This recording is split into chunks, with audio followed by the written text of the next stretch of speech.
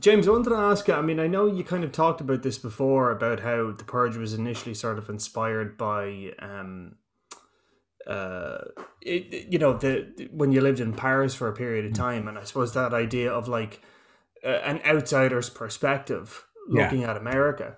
Um, but in this one, it kind of felt like this was very kind of, I mean, the whole sort of like tension between, the Mexican immigrants and the Americans. That felt very kind of looking America directly in the eye. Was that the case for you?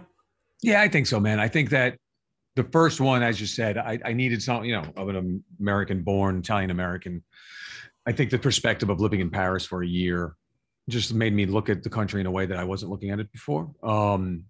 And that coupled with, the idea is actually based on something my wife said in a road rage incident with me. But coupling those two things together came up with this national holiday. To me was the most horrific, nihilistic concept ever. But yeah, the perspective definitely informed the first film, if not more than that. But this one I think was informed by obviously current events 2.5 years ago with the previous administration's policies going, as to the border, the Mexican American border, the wall, that, and just, I guess it was also years of my own, living in where I live in New York. Race is it's such part of the fabric of everyday life. You live in neighborhoods here where, especially when I was in Brooklyn too, you have black neighborhoods, Puerto Rican neighborhoods, white neighborhoods, Italian Yeah, neighborhoods, yeah. Irish. And you break it down. It's not just white. White is Irish, Italian, Jewish. Everything's broken down into tribalistic ways. And it's just how you grow up. It's just that's the black neighborhood. That's the point. So specifically here, I was trying to make that comment that I've heard so much. There's a conversation in the movie between Josh Lucas and Tenoch, where he says, our cultural differences are, we can't bridge them, we can't assimilate because we're too culturally different. This is a conversation I've had with people over and over again. Yeah. I've heard. So yeah, I think it's more of an insider's perspective, and the beauty of it, though, I think is, I'm hoping the beauty of it, I should say, I hope it works, is that when I teamed up with Everardo, as he came in as director, he called me out on a lot of shit, to be quite honest, not to be blunt, but he'd be like, dude, we wouldn't speak like that as Mexicans. We wouldn't talk that way about America. And I'd be like, okay, well, how would you, and then we really had honest conversations about why a Mexican immigrant would come to America. What did they really think of America? And what did America think of them coming here? I think the combination of he and I coming together hopefully led to something truthful about the process. Yeah. I mean, it's interesting because I know, like, chronologically speaking, this takes place after election year, and at the end of election year, they're all at the end of the film. You saw the riots and stuff, and then obviously we had January 6th. Yes. I'm wondering. I mean, you know, the way the Forever Purge ends, and I don't want to give it. Well, I suppose I'm going to have to fucking give it away. But the fact that no, but I mean, I think of like The Handmaid's Tale, for example. The fact that like everyone just left America because it was like, fuck it, it's beyond saving. I mean, Right. do you foresee? I mean, you were so accurate with election year. I wonder, do you fear that's going to happen this time That's around? my producer's fear, is that he's like, you got to stop predicting the future. Of Yeah, course, it's getting bad. It's getting kind of it's getting scary to see if any of this comes true. God, I hope. I always say this. And jokingly say it, but now I always say that I hope that I stop coming up with ideas because I don't want any of them to come true. And because this was written two years ago, and yeah, we saw sure. some things that parallel it. But yeah, it's weird. This was supposed to be the end of the franchise, but now I came up with an idea about 3 months ago that can extend it into six, which is really flipping America upside down.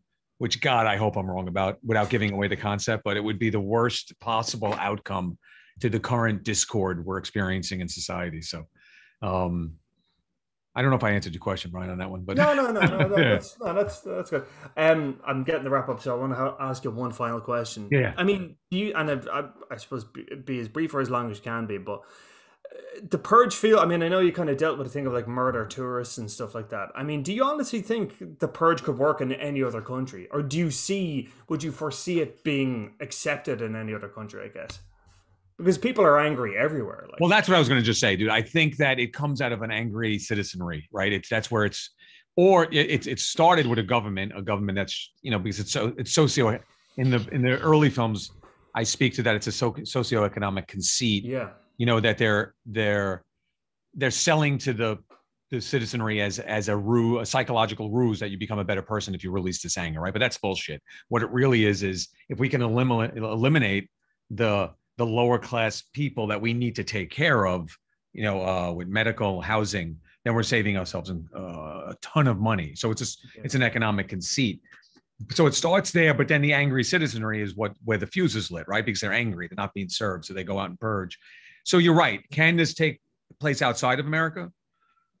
Yeah, I guess there's anger everywhere, right? We're seeing some anger in different. I conceived it as an American conceit because it was my reaction to what I was seeing here in the country. But I think you can start.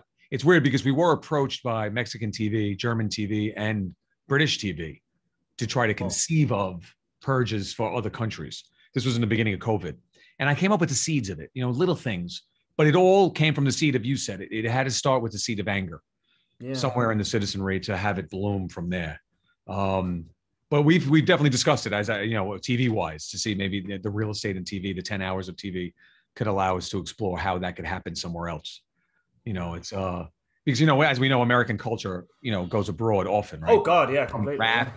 And there was something I found interesting, and wow, the worst part of American culture in this fictional world is the purge, right? What could be worse than that? So as rap and other forms of music and art has expanded across globally, it would be very sad to see a world where the purge began to spread. But maybe in the future, dude. You never know. You never know. Yeah, never know. Yeah. Cool. All right. Thanks, man. Thank you, man. Thank you. Take care. Cheers. Mexico is opening its borders for the next 6 hours. Stop. We're in this together.